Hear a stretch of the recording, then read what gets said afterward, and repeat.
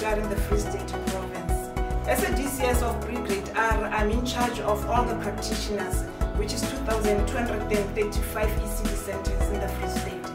During the month of March, we were privileged as a province to train practitioners on gender responsive pedagogy course. The course was so informative. We learned a lot from the course. One, it taught the practitioners how to treat children in the ECD centers. It taught the practitioners how to relate with the children. Because to see the especially in tablets, so it's really much easier from now on. Especially the modules that they if we complete them,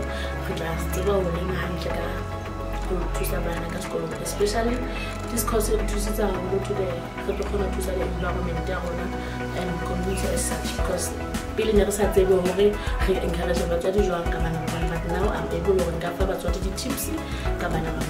One of the other reasons why this really matters is because the minister, after she observed that there is this challenge in the country, she gave a mandate to say that let's prioritize ECD. Let's look at the challenges at ECD. Let's see where can we add value. How can we help to empower you, to motivate you, to make sure that you stay encouraged to do better.